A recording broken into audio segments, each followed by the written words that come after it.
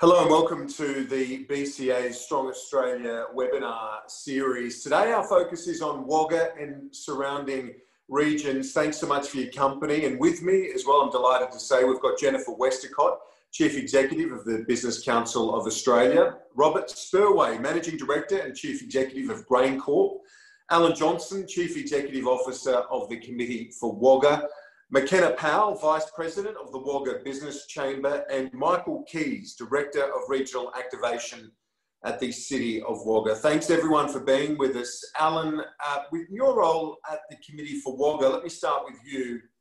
Looking at the numbers ahead of today's webinar, I noticed that the unemployment rate and the youth unemployment rate is stronger, is better in Wagga than it is by national standards. Why has Wagga been doing as well as it has? Well, Kieran, yes, I think one of the secrets that we have is that we've got a very diverse economy.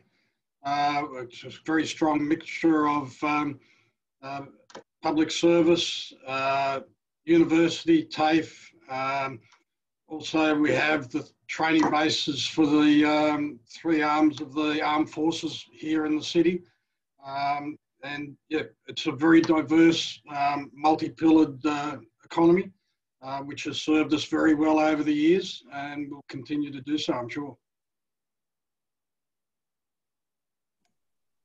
Kieran, you're on mute. Let me fix that. So, Jennifer Westacott, with your recent budget submission to the government, obviously a big focus on the business investment incentive, but also, as you've done for a long time now, you've had a major focus on skills. How does Wagga and its surrounds fit into that picture for you? Yeah, look, there's a few things we're saying in our budget submission to the federal government that really apply to Wagga. The first is, get investment going again. Imagine, if we could get every single business in Wagga investing a bit more. The second is to kind of get these activation precincts around the country and focus on places like Wagga and say, if we could combine Commonwealth and state funding, local government funding, really make places a magnet for big companies to go and locate their call centres there. And of course, as part of there, or locate a lot of activities there. And then as part of that, you've got to get the skills bit right. And getting these skills hub, there's a lot of fantastic skills institutions there servicing the defence capability, but this could service many other industries. So, you've got these great advantages, as Alan says, of a diverse economy. What we're saying is, why don't we do these 30-year plans for regions like Wagga? Why don't we work out the infrastructure priorities, the skills hubs, the digital stuff, so that we can say, how does this become a super digital economy? Because if we did that around Australia for, I reckon, about 20 locations, we'd not just power up those regions, we'd power up the country. Just unmute. So, Robert Spurway, give me a sense from your perspective as we look at not just Wagga, but this has obviously got national implications. What does a contemporary agribusiness look like?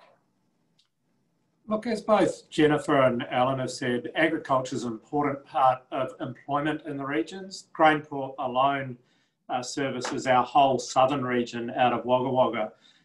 Whilst we might only have 35 people employed in Wagga, we permanently employ over 140 people across the region, and that will swell to an additional 700 over the next few months as we gear up for one of the best harvests in years.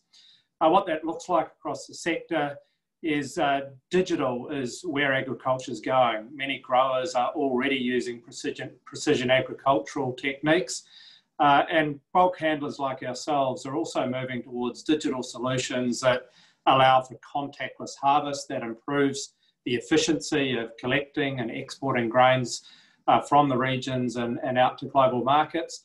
But it also improves the safety of it as well. So products like our Crop Connect product, our Fastway product, are digital solutions that improve transparency and efficiency and safety for our growers. Mackenna, to pick up on what Robert said there about agribusiness focusing on the digital, with the businesses that you deal with, how can Wagga businesses better position themselves for the future? Do you see it all being in that space of, you know, digitization and so on?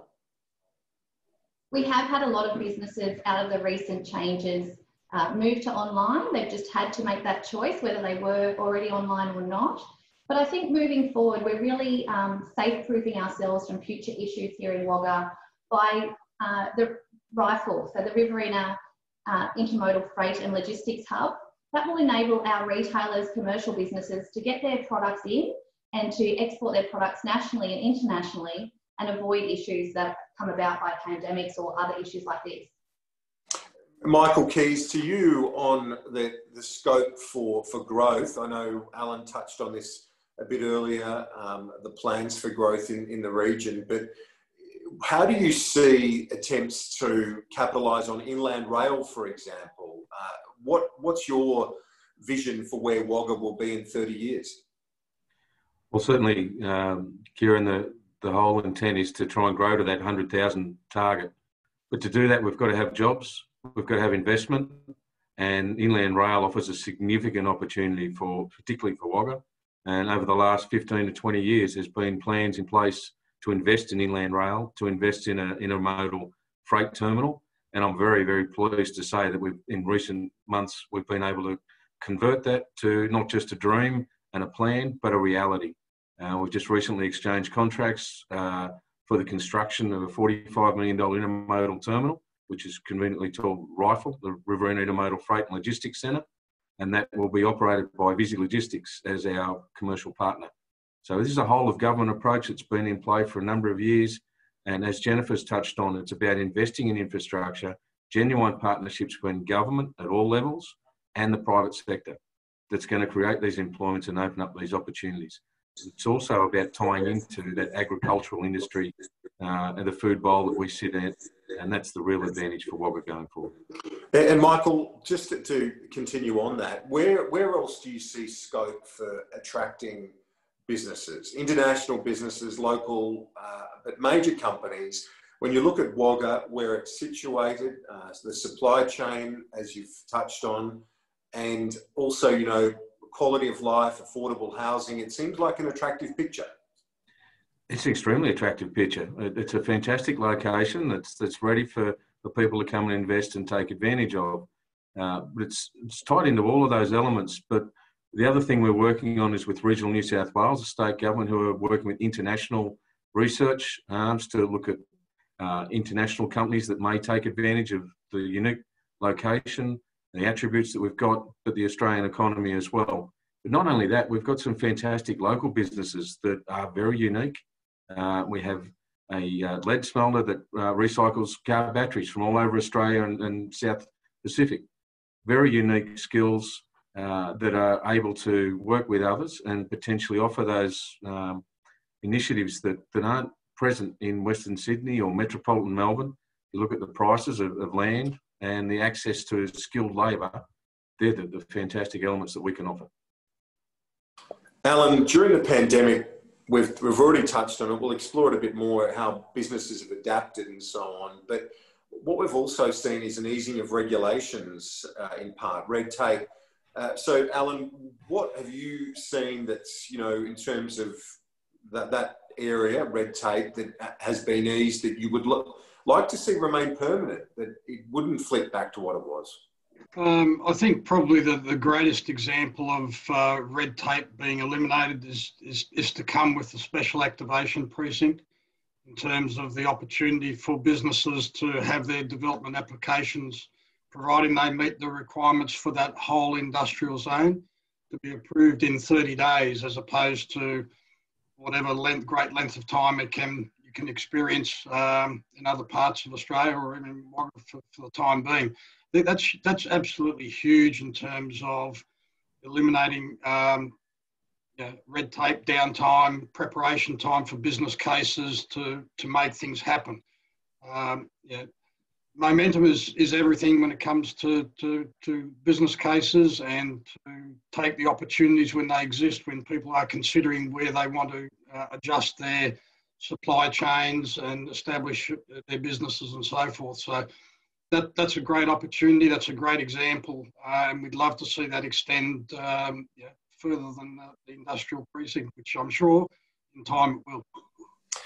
And just a reminder to those that have joined us for this webinar, if you're watching, you'd like to ask one of our participants a question, please use the Q&A function on Zoom, and I will put those questions as they come in to our panel. So please send those questions through. But Jennifer Westacott, if you could pick up there where Alan left off in terms of where you see, you know, it obviously been a tough time, the pandemic, but there have been changes, there have been measures that have been undertaken, which most likely won't go back to what they were before. What would you like to see remain permanent? Yeah, look, this could be our moment as a country if we get this right, because there have been so many kind of old-fashioned bits of regulation that have just been put to one side. So, you know, curfews on supermarket deliveries, that has been essential because people have got to get things into shops to service the big demand. The stuff Alan's talking about, you know, planning approvals. You know, people tell me all the time, it just takes too long to get stuff done. If I think about countries in other parts of the world where things get done much more quickly, you know, we're in a competition for companies to come and invest here. I think there's a lot more we could do on our border restrictions, on making it easier to get our produce out into those big international markets and use the technology, blockchain, things like that, so that we can open up our agribusiness and our food manufacturing sectors. You know, there's a whole lot of antiquated stuff around digital signatures, AGMs, all of these things that you've really got to say, well, really, do we need that back? And of course, you know, very old-fashioned retail trading hours, whereas in some parts of the country, you can't buy a light bulb before a certain time in the day. I mean, those sorts of things are old-fashioned. They've got no place in a contemporary society. You know, that we've got to kind of stay the course on making it easy to do business and not, which is always the temptation, start piling on new rules and regulations, because business is going to have to go really fast to recover where they've had big losses, and really fast so that we can power up the economy. Robert Spurway, could you pick up on this as well? What are the blockages, the red tape concerns that a company like yours, GrainCorp, has to manage? Look, I think Jennifer's touched on many of the challenges. They're not unique to our business. They're not even unique to agribusiness. They spread, you know, across the range. We're about finding ways to develop employment in the regions in particular. That's going to be crucially important over the next couple of years. We're very pleased, of course, with the recent weather conditions and the opportunity for a big crop. And I guess we want to make sure that not just our business, but growers and everyone in the supply chain is not held back in any way on being able to deliver that. One of the obvious conversations is around border controls and border closures. For the ag sector in particular, that could be a massive constraint, and we need to see those freed up. We need to see them freed up quickly because the economy and the opportunity in agriculture will not wait. Mackenna, you touched on this a bit earlier, but if you could elaborate on it for us, because we've seen it right around the country, businesses adapting in the face of this COVID-19 pandemic. It really has been quite extraordinary to see how nimble Australian business has been, not just large, but small and medium-sized businesses as well. Can you talk us through some of the experiences, some of the examples of that you've seen? That's right, Kieran, because prior to COVID, our region also had the effects of the drought, and still does, and the effects of the bushfires over the Christmas New Year season. So whilst agricultural, as Robert's talked to, is really thriving, our retail and commercial businesses have really had one hit after another. But as a chamber, we've been really excited to see that so many businesses have thrived where they've had to adapt their business. So whether that's moving online or expanding their online presence, or changing the way that they do business. So restaurants starting to deliver meals where they can't get people into the restaurants. So we see too that consumer behaviour has changed. We've got so many people now attending the farmers markets and buying produce directly and locally and trying to support one another, and all local businesses reaching out and supporting one another because they are all feeling the effects of what's going on. But I think it's positive too that even after this pandemic, these businesses will keep these change processes in place. Yes, some of the benefits that will remain.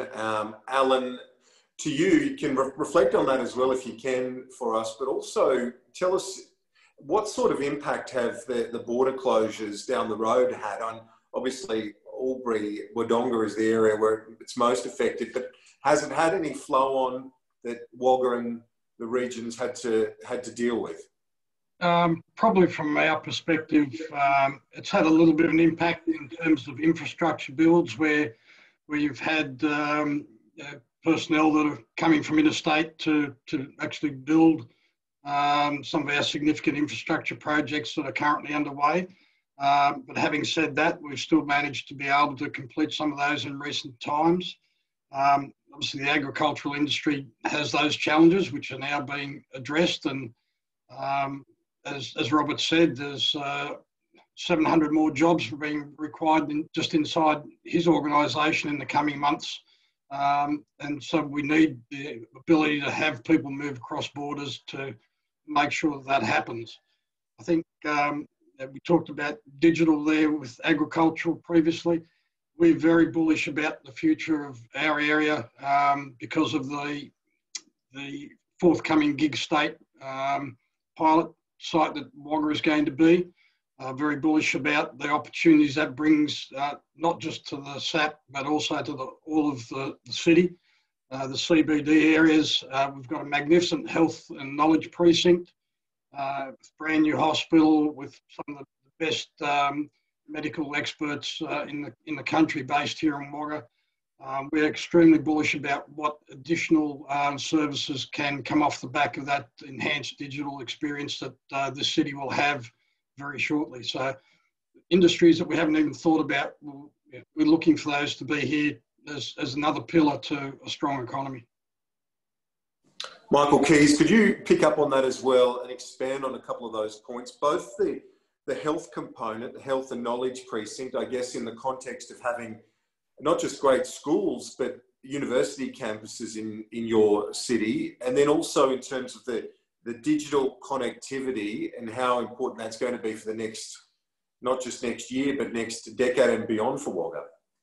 Yeah, certainly, Kieran. The health and knowledge precinct is a core element of our whole economy. It's our biggest industry, both through employment, but the services it offers as well. So we can service a population of up to 250,000 people across the region with our medical specialists. We have a very high number of specialists operating here in Wagga, and the recent investment by the state government in the new hospital, public hospital, has been significant and will provide brand new world-class facilities. Coupled with that is our educational partners and research partners down there. University of New South Wales, who are about to commence training of GPs in regional areas for the first time. Full course offered in region, as well as University of Notre Dame. But we're also working on new projects with Charles Sturt University and the New South Wales TAFE to look at the additional health specialists. So it's not just doctors and specialists, but also all the additional services that provide support for that. It's a very big industry that provides employment and investment opportunities across a very broad sector. In addition to that, the digital connectivity is a major opportunity. To put it in simple terms, you'll have the same level of connectivity here in Wagga as you do, even not better, than metropolitan areas. So downloading from a lifestyle point of view is an important element, but more importantly for business and industry to be able to access the world platform, particularly with the emphasis now with online services, being able to work remotely, interchange and exchange information across multiple countries, as well as across the nation. That is going to be imperative to what we do. We've got new data centres that are looking to set up. They're operated privately, but also, as Alan touched on, the New South Wales government selected Wagga as one of the pilot projects for the gig state, which is about making sure that we've got superior digital connectivity to the whole of the city and available for industry as well as business. Jennifer, that sounds like a great future for Wagga, but can you explore for us the issue of this next phase of government spending? Because obviously with the budget coming next month, there's going to be big federal infrastructure commitments. That combined with what Michael's saying out of the state, how do you want to see that work together? How is it going to work together most effectively in places like Wagga? Well, I think it's got to come together. That's the first thing. If everyone just tries to do a bit of this and a bit of that, nothing will happen at scale.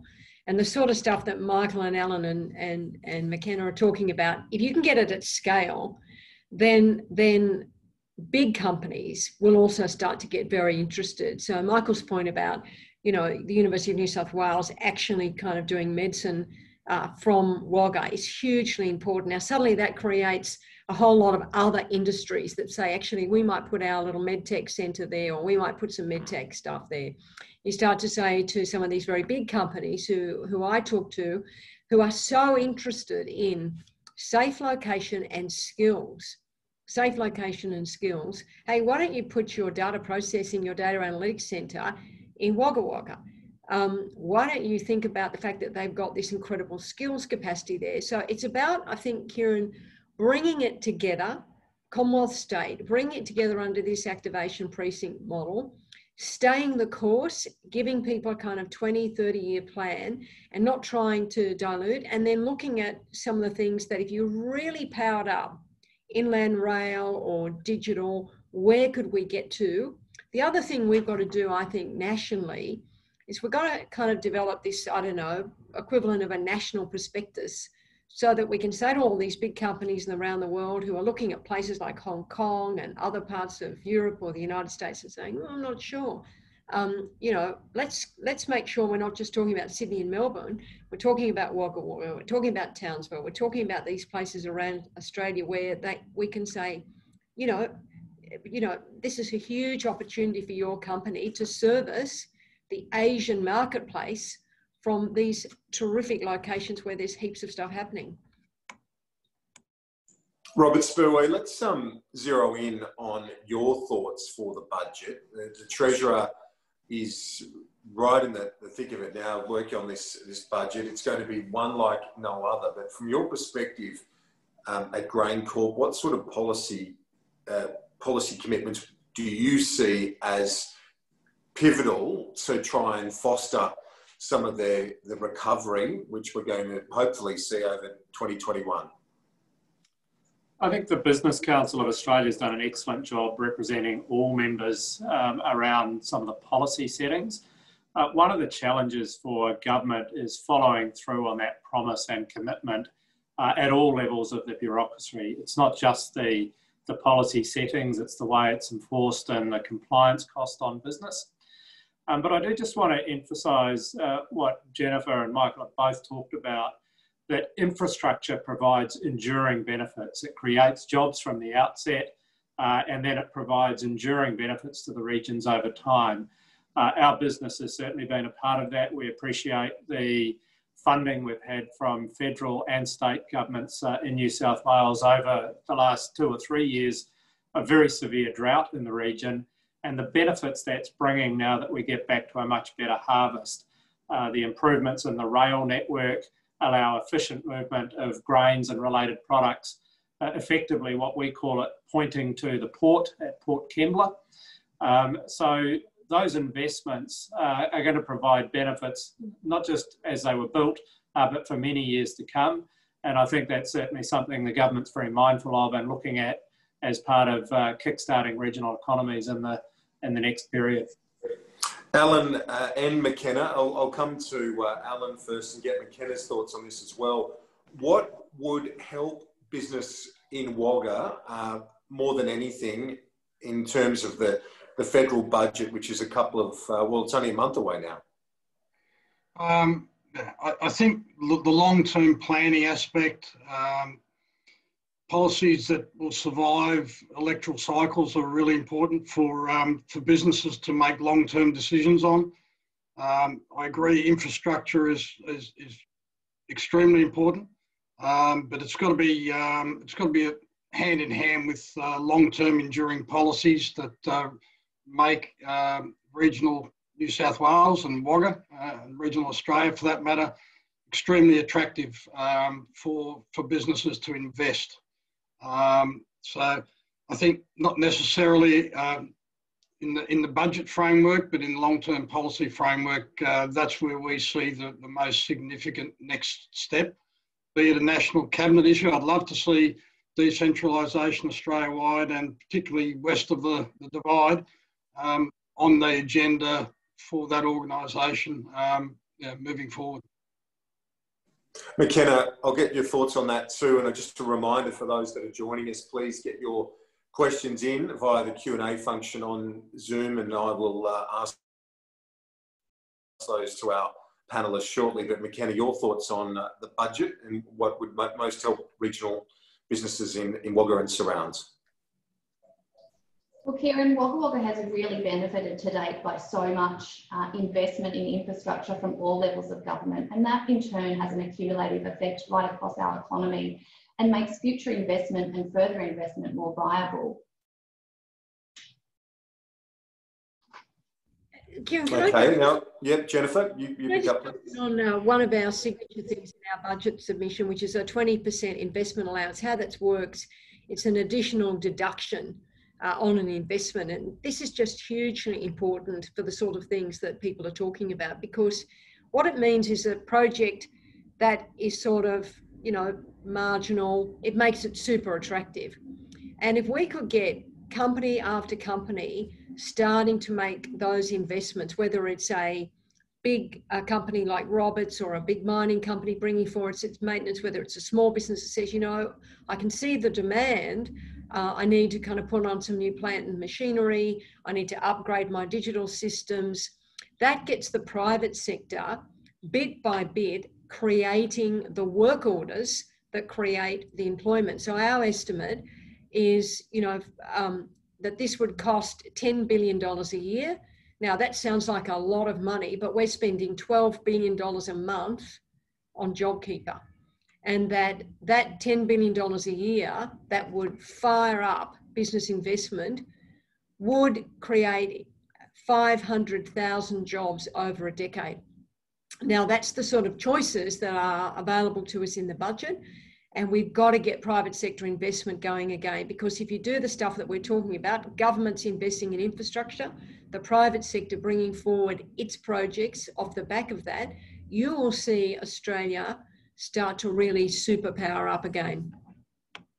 Yeah, and talking 500,000 jobs, $200 billion of investment over the next 10 years from that proposed business allowance and investment allowance. Let's bring in some questions now from our audience. I've got one here from Diana Somerville, and I'll put this to Alan and Michael. I'll get both of your thoughts on this, as well as Mackenna. All three of you can respond if you'd like. What is the role of innovation in growing a stronger region? Also, how do we prepare and capitalise on the remote workforce? Alan, to you, and then Michael. Thanks, Kieran. Thanks for the question, Di. I knew this one would come. I think we've got a very strong entrepreneur and innovation cohort in the city, in combination with the university and other groups. And I know Di's group has a relationship with Israel. So, you know, our innovation opportunities are great. Our opportunity for remote work is fantastic, particularly once the digital platform is up to sufficient standards. Di's group has been very active with regard to CBD revitalisation. We've got a very strong ag tech area, which is very strong in the innovation area. So there's great opportunities here. I'd love to see the federal government, as part of its policy platform, really push the southern New South Wales Innovation Precinct be based here in Wagga, if I can put that plug in for that. But certainly it's really exciting. It's a different dynamic to business, and if we can partner innovators with established businesses, then that's much more strength for the region as well. Michael, your thoughts on that question from Diana Somerville? Yeah, thanks, Kieran. I agree with Alan's comments that we've got a very good base in the Riverina here, and I think it's important to look at it as a precinct, not just about the city, but more a wider area as well. And there's opportunities, particularly in the ag sector. which Robert's touched on, certainly the drivers there, which can really maximise return, but also open up new opportunities that, to challenge the ways that we've been doing things in the past, but also unlock that collaboration across different sectors and different areas and different producers. I think that's the way business is going to have to look at it in the future, to tackle new problems, new challenges that we get, but as a collaborative approach that's going to tap into new opportunities. And I think there's certainly a lot of potential here in the region for that to occur. Mackenna, your thoughts on that? Yeah, so I really feel that an innovation hub is a way that we can create a point of difference for our city. If we can all collaborate together and provide that opportunity to support startups, but also existing businesses to innovate in the way they do things, then that really sets us apart as a regional capital to do business in. Jennifer, have you seen any other models locally, internationally that come to mind when we discuss a thing like this and the challenge for Wagga to capitalise on a remote workforce like that?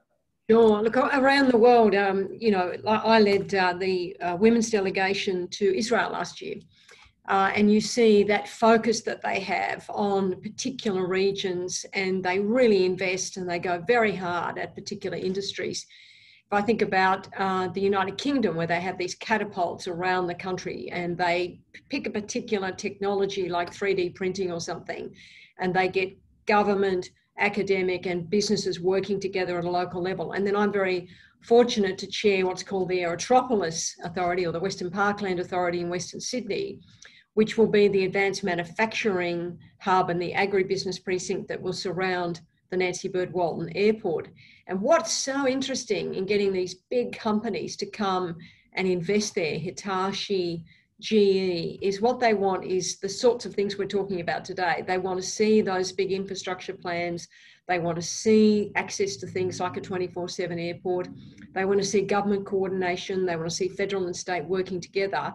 And we're starting to see, you know, big results at the Aerotropolis. The CSIRO will now locate its Sydney headquarters there.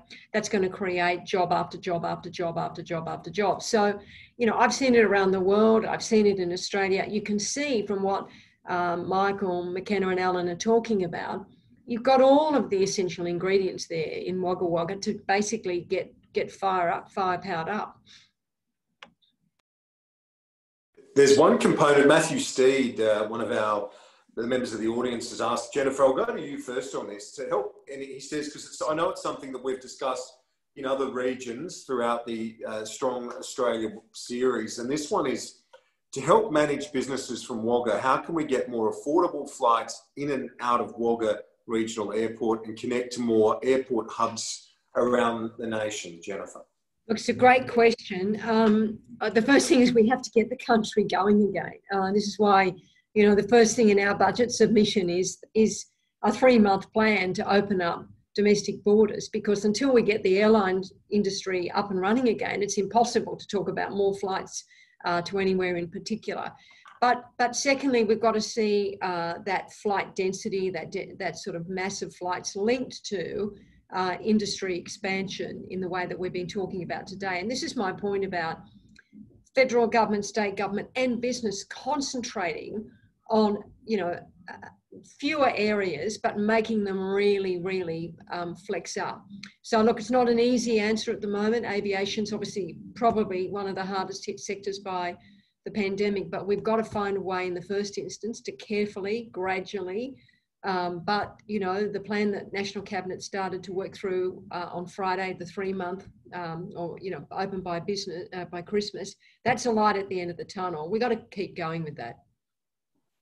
Kieran, if I can just jump in there, I think one of the great advantages of Wagga is that we do have the airport here where you can fly in and out of Melbourne or Sydney within an hour, and daily you can be in and out in a day. So if you're setting up a business here, you have that accessibility to the cities, but also you have that lifestyle for your family as well. And you have the education facilities to support your families.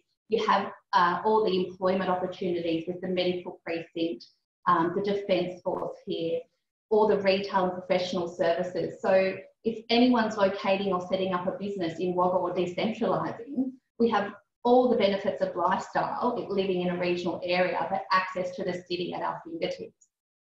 The only other thing I'd say, Kieran, to just build off Mackenna's point and what I see around the world and in Australia, you know, airports are really important things. Don't build them out.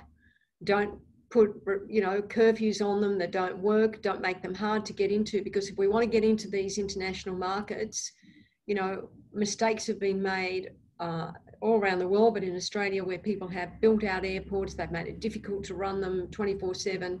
That's what's attractive, not just for passengers, but for freight. People forget more than 70 or 80% of freight goes out in a passenger plane, not in a, not in a cargo plane. So very important that we protect, if you will, the full utility of an airport.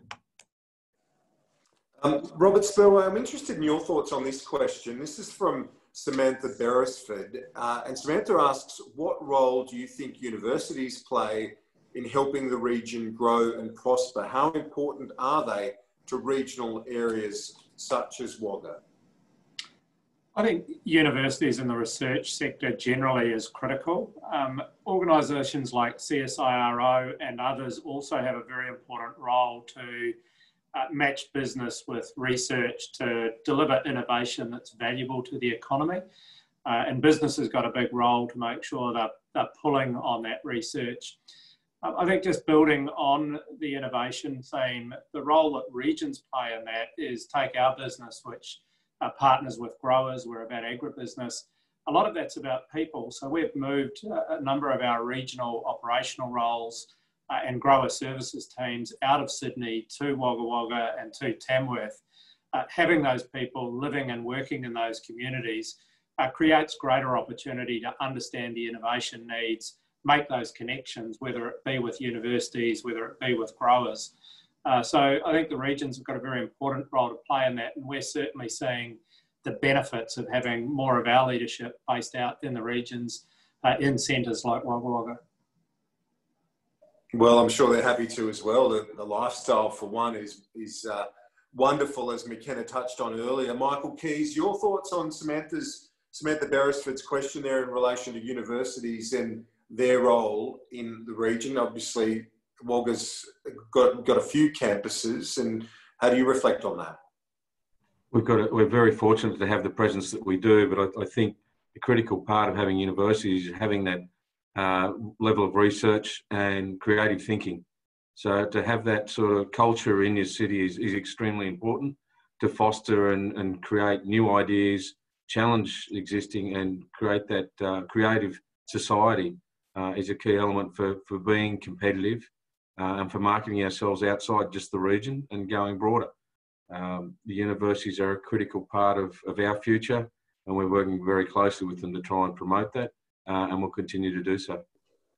Mackenna, I'm going to ask you this question. This is from Edward Wellham. He says, how do we market ourselves to make it easier for businesses to see the strategic advantages of Wagga? How do you respond to that? I think having a really strong chamber helps with that, and also with the Business Council of Australia being able to advocate for Wagga as well. As I said before, we really have the lifestyle option, but the access to the city. We have all the investment in infrastructure and support here. It really is a thriving economy, and we really want to be known as that, regional capital of Australia.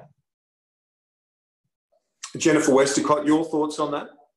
I think, and I'm sure you're doing that, but I think this idea of making sure that if you've got like what I call a prospectus, so that if I'm talking to a big company, I can say, well, hang on, here's what is available in Wagga. Here's what you could do. Here are some of the concessions that are available. You've also got to make it like a competitive advantage as well. So now, I'm not a big fan of economic zones and tax breaks and things like that, because I think it distorts the tax system. However, you can do things like, fast track planning approval. That means a lot. Give people a bespoke skills package. So you, as the industry partner, can actually decide the sorts of skills you want and how you buy them off a university or a TAFE. So it's that sort of stuff, I think, that when I talk to those big global companies, they get very excited by that, much more excited by that than I mean, they would love the tax system to be more competitive in Australia, but they get very excited by, you know, I could get this skills package, I could get a planning approval more quickly. And but most important, and this is what the Singaporeans, they do it fantastically, single points of contact, somebody who walks an investor through the system, because it is complicated. That sort of stuff, I think, is the sort of stuff that we can work with the chamber on to really make sure that, you know, when I'm talking to those super big companies, I say, hey, think about this place. Alan, you know, from the Committee for Wagga perspective, how would you respond to that from Edward? How do we market ourselves to make it easier to see the strategic advantages? I think we've touched on some of those ideas like the prospectus, and I know Council have gone a long way down that path already. We have a similar one. I think we're in competition with the rest of the world, with the rest of Australia, and with other cities in New South Wales for that matter. So we've got to market ourselves and demonstrate our point of difference. We've got to maximise the spend in the local area as well, be it from infrastructure builds or onshoring manufacturing or call centres and so forth, to keep the dollars in here so that the city continues to grow off its own back as well. I think, as I said, we're in a competition. We've really got to be constantly marketing the city. We've got to make it affordable. I saw one of the questions there about how we can make flights more cost efficient and so forth. And I think it's volume. Got to get the economy back up and going. In the previous life, I worked for an international organisation that ran its Australian-New Zealand operation from Wagga for 20 years. So it's absolutely doable. There's companies doing that right here, right now. So we just need to keep marketing those opportunities and just demonstrating that it can be done, and it is being done.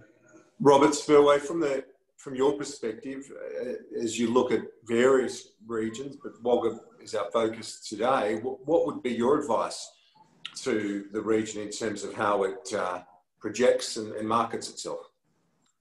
I think there's two things. The first is very real examples. Ask any one of the people that work for us in Wagga or around that region, particularly those that have shifted there in the last 2 years from Sydney, and they positively glow about the opportunities, the lifestyle, but most importantly, it's underpinned by the fact that they have good employment there. The second thing is a point Jennifer made. We really need to focus on getting Australia moving again. Tourism, hospitality, industries like that are critically important to regional economies, but also to the lifestyle of people that live there. People want to live in regions where they have the benefits of entertainment and opportunities. And for businesses to thrive in the regions, they need tourism, they need people moving around to make those businesses viable. So it's important we don't look at any sector in isolation. The people that we have that are proud advocates of the regions working in agriculture also rely on the strength of those other related industries. You're on mute, Kieran.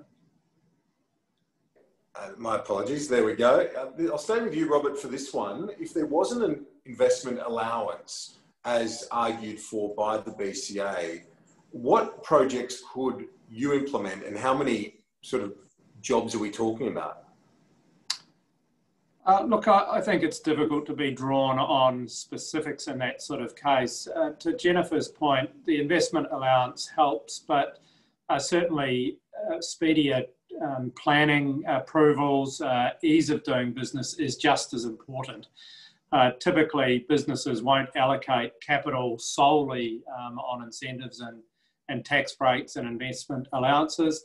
They'll do it in conjunction with freeing up planning approvals, speed of making things happen.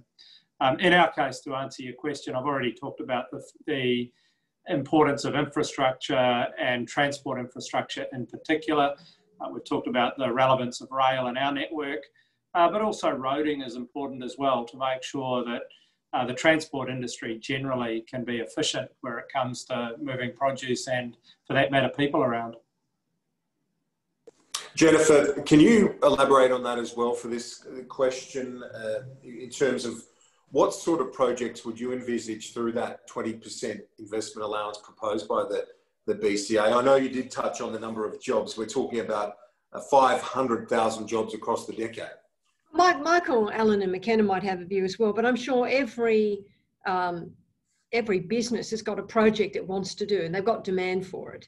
And so you suddenly get a 20% bonus deduction and that the maths start looking pretty good.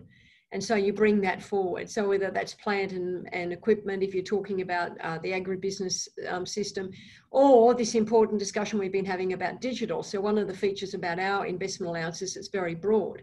So it's not just for heavy machinery, it's also for things like digitising your business.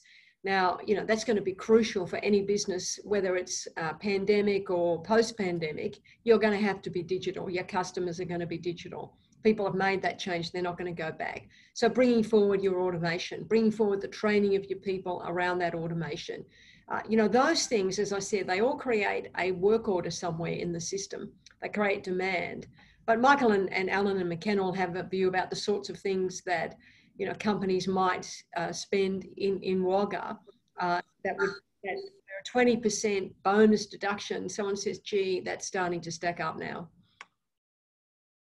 Well, let's go to Mackenna, and then we'll go to Michael and Alan as well. But Mackenna, your thoughts on that? I think any investment we can provide to infrastructure or helping reduce overheads, that's where we really need to be concentrating, addressing skill shortages in industries. So as a chamber, we were proactive and reached out to Minister Lee to work on how we can address the skill shortages in Wagga. So he's currently doing a pilot in another regional town, and we're closely following that. And Minister Lee will be coming to Wagga for a number of days when COVID restrictions lift to meet with a number of industry groups here in town and with our TAFE and council and other organisations to see what we can do here to address these shortages and help these industries thrive. Alan, your thoughts on that investment allowance? Being an accountant in a previous life, that's always an attractive thing to consider, but probably not the thing that you would base your business case on, but it's probably the icing on top.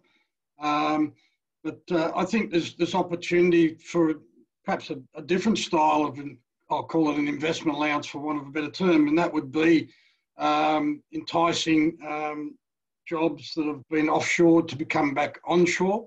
Maybe some sort of an allowance for those particular jobs for international and national companies who have seen fit to take job opportunities offshore for obviously a cost benefit.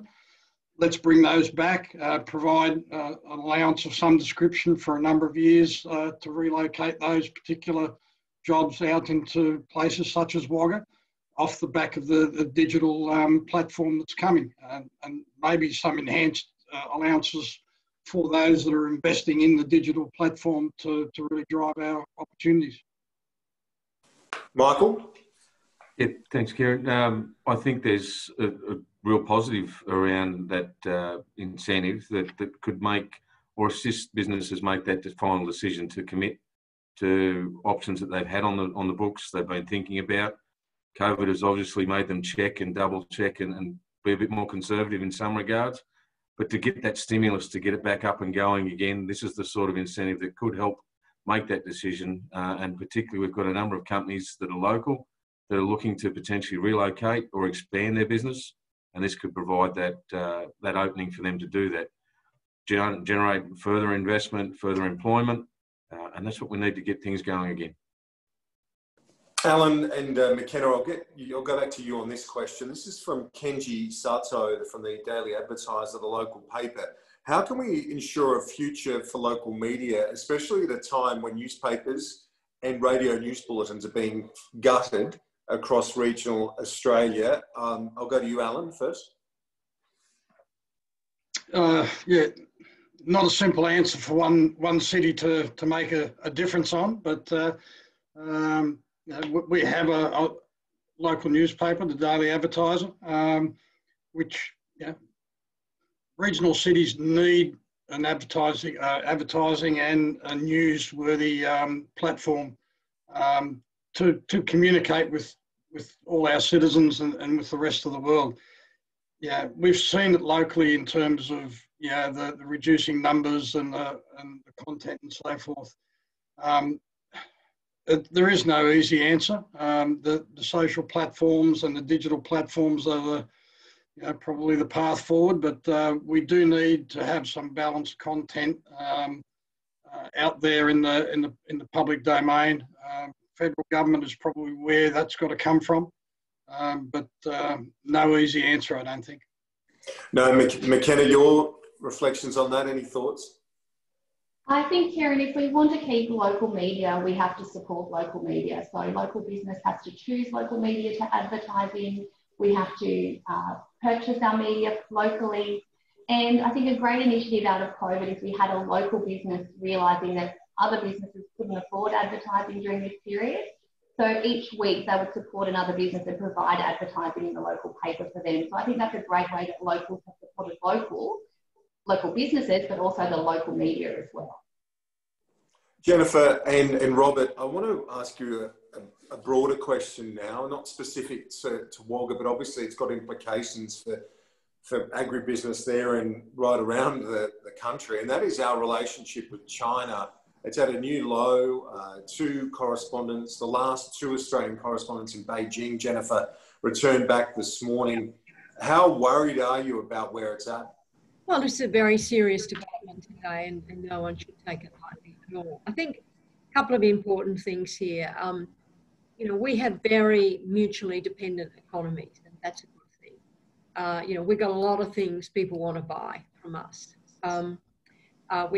Trade has been strong between the two countries, and it's a careful balancing act. I mean, we can't subordinate our national security and our sovereignty, but at the same time, we need China and we need other parts of Asia to drive a stronger recovery. So, governments have done this very well. They've been very careful. We've got to kind of get that balancing act right. And we've got to remember that we're not the only country in the world that's got a difficult and intense relationship with China. There are many countries comparable to us, Canada being the most obvious one, where there are big tensions. And we've got to stay the course in making sure that we maintain that long-term relationship, keep that trade going, but don't surrender our sovereignty and security. Robert, your thoughts on where we're at? Because obviously, we've seen the issues with wine, beef and barley, that recent quarantine seizure at a port in China. What do you make of where things are at the moment? A pretty low ebb. Look, I think it's more important to look at the fundamentals. People always need to eat. There's probably not a better time to be a farmer, to be in food, to be in agribusiness. Global trade of agricultural products in particular has always been something that's closely looked at by governments all around the world. So I think it's important that we broaden it just from one particular marketing opportunity and look more generally. The way we look at it is the world needs Australian food, China included in that, Asia as well. The economies are close and geographically close, so there's huge opportunities there. We certainly think it's important as well that once the borders are open, to make sure that we can rebuild those company-to-company relationships. Ultimately, that's what's important about any trading relationship, irrespective of geopolitical challenges that exist in the world generally. So, look, we're very confident about the ongoing demand for food around the world, the role that China will play in that. And as Jennifer said, that builds optimism and confidence, but also a degree of caution as we move forward to really develop those relationships at a more personal level. Yeah, that's interesting. The company-to-company links are another aspect of those people-to-people links that are pretty important in a bilateral relationship. I want to finish now with a question to all of you. This is from Justine Kirk, and I'll go to Michael Keys first of all. But Justine asks, how do we ensure that the funding coming into the region is spent on local employment rather than going to organisations located in the big cities? I'll go to each of you, but we'll start with Michael.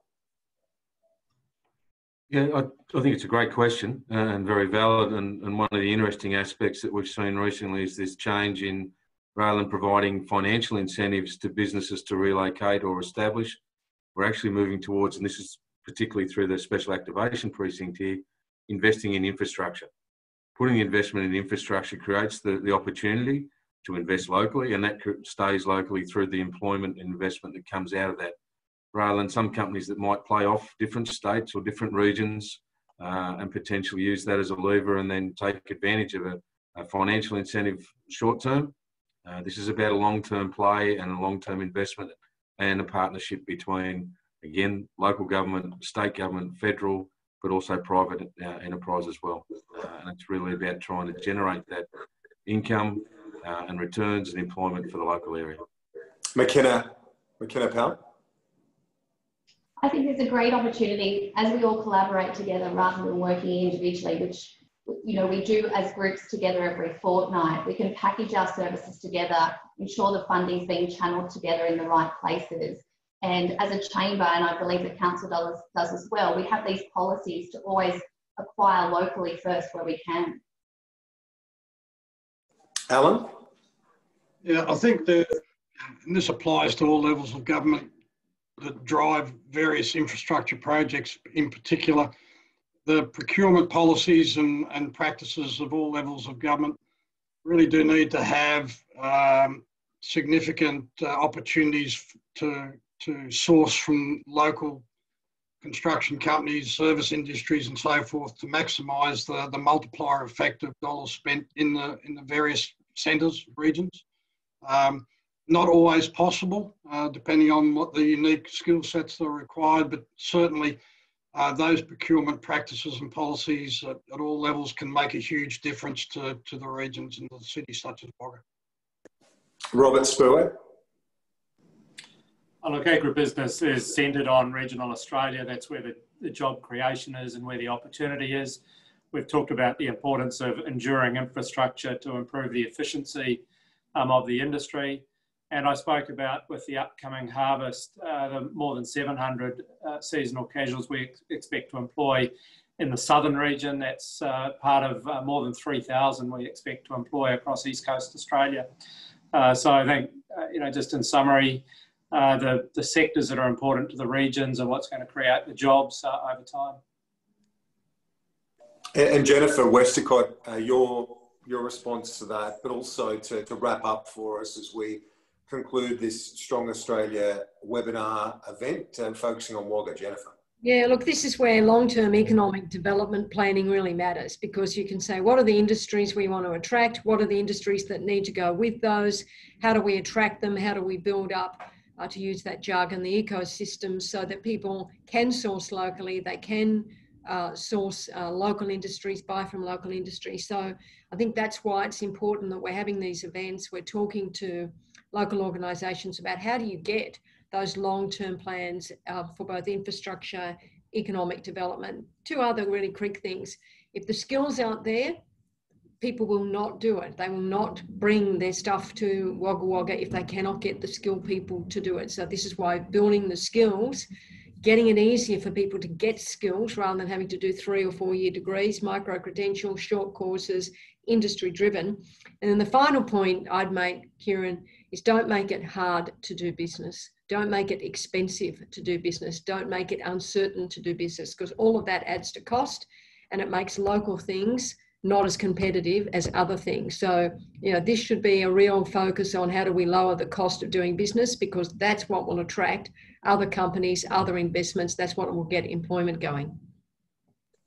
Thanks so much to our audience for joining us for this Strong Australia webinar event on Wagga. Thank you to Jennifer Westacott from the BCA, Robert Spurway from GrainCorp, Alan Johnston from the Committee for Wagga, Mackenna Powell from the Wagga Business Chamber, and Michael Keys, Director of Regional Activation of the City of Wagga. Thank you to you all, and appreciate your time. All the best. Thanks, everybody. Thank you, everyone. Thank you. Cheers.